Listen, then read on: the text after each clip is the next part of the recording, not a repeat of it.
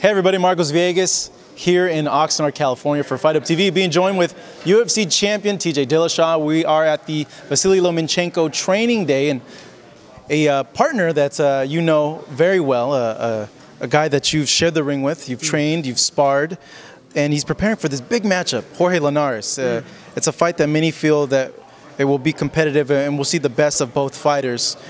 But during this time, how have you seen Lomachenko, and what has he told you about this fight?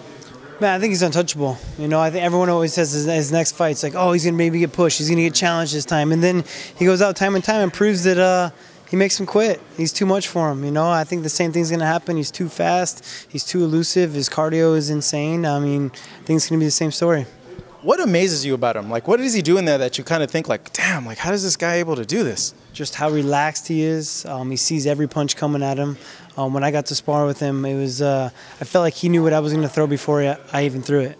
You know, so he's just ahead of the game, and some of that stuff I don't think you can train. It's something you're just gifted with. You know, like he's able to see things in slow motion. All the greats, you know, the Michael Jordans, the guys like Lomachenko, they're able to see these things in slow motion and take advantage of it. And that's why he's getting guys to quit. You know, like he's not there when they want to hit him.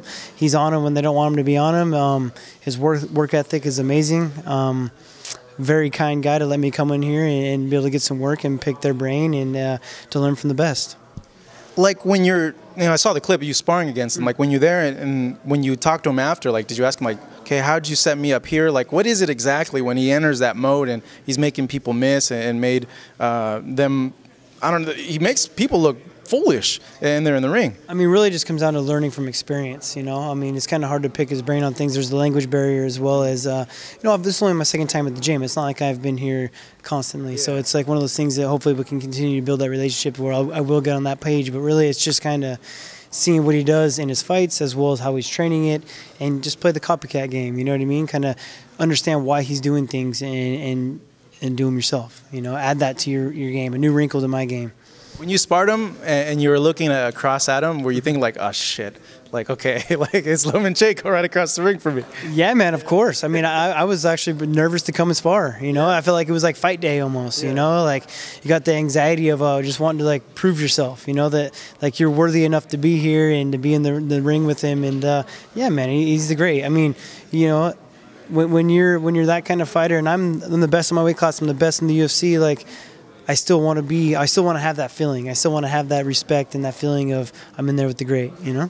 What do you feel is kind of rubbed off on you from him? Or have you been able to take anything from being able to share the ring with him into your fight that you had with Cody or into this rematch as well?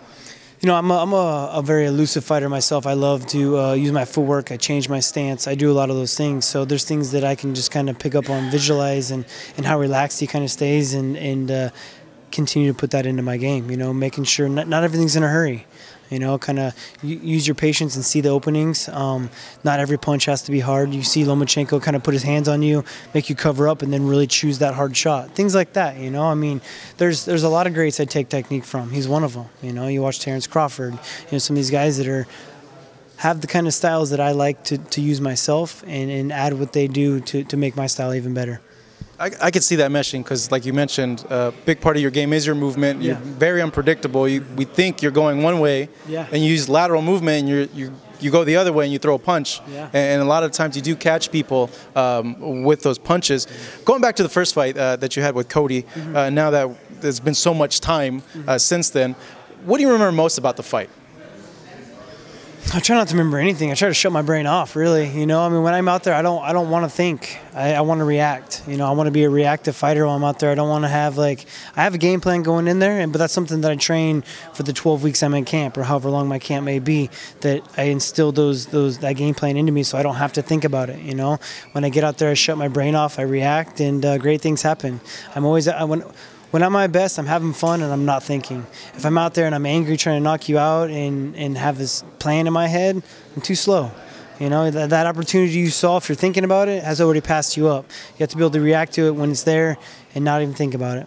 You got to think then, with that being said, that maybe that might have played on his end because of the past, that he just wanted to load up and catch you with punches? I think with a lot of fighters, I think it's a hard thing to actually be able to hone into. I mean, I think it took me a long time to even figure that out, you know? I mean, to not think, to just react, you know, because I mean, there's a lot of nerves that go into fighting. I mean, I think fighting's, you know, 70–80% mental. I mean, all of us are great athletes, but being able to have that mental edge, that reaction time to be in there and just be clear-minded it's a tough thing, you know, with all the pressure, all the lights, all the people.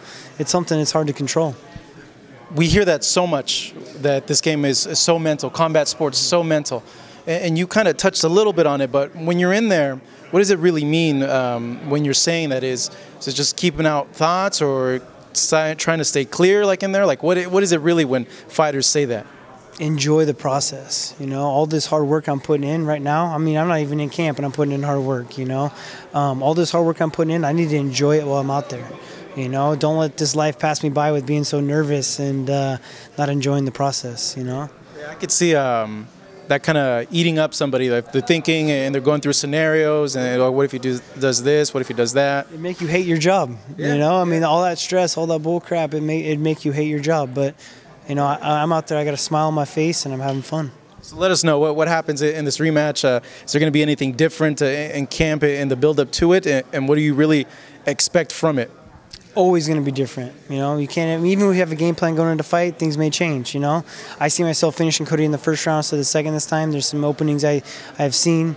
I've already known they were there, you know, things that I should have taken advantage of sooner that I can. But that's the great thing about it, is that I can finish them anywhere. You know, I can finish them on the ground. I'm a better wrestler. I'm a better jiu-jitsu fighter. I'm better on my feet, you know. So the point is just to control it, have some fun, and look for that finish. Do you think his approach will be different in terms of him being a little bit more patient, or do you still expect him to come forward and try to pressure you and cut off your angles? You know, I mean, I think if he tries to change too much, it might hinder him. We'll see. But if he tries to come out to be the same fighter too, I know what's open. So I think either way, it's going to be looking pretty for me. What do you make about the comments that he's thrown out there in the media? And they've gone headlines, but what do you make of all that? It's just a way to try to get under my skin. You know, he wants me. They tried it the whole last camp too, which is something I've had to learn throughout my career, is controlled aggression. You know, because they know me. I've trained with him a lot. You know, so he wants to get me pissed off. He wants to get me aggressive. He wants me to come after him. You know, he wants that. If I fight angry, I'm not going to be cool, calm, and collected and see the openings. And so just trying to get under my skin to do that whole thing, but it's not working, you know. It's something you just got to brush it off and not deal with the politics of this game. And like I said, just enjoy the process. Your time over there, I know you built a lot of relationships with a lot of the guys there.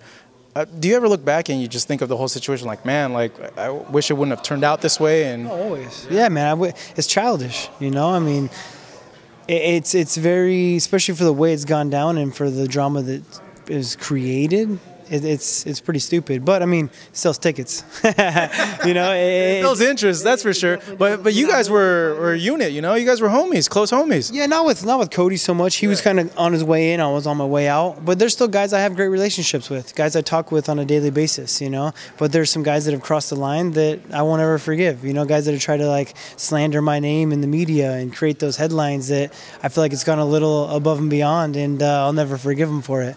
But I have great relationships still with the guys that understand what I've done and why I've done it and have wanted to join me, and it's a lot more truth will continue to come out. All right, TJ, hey man, thank you so much. Really appreciate it. I look forward to the fight, but look forward to seeing you in training camp as well here. TJ Dillashaw rematching Cody Garbrandt coming up at the Staples Center August 4th in Los Angeles.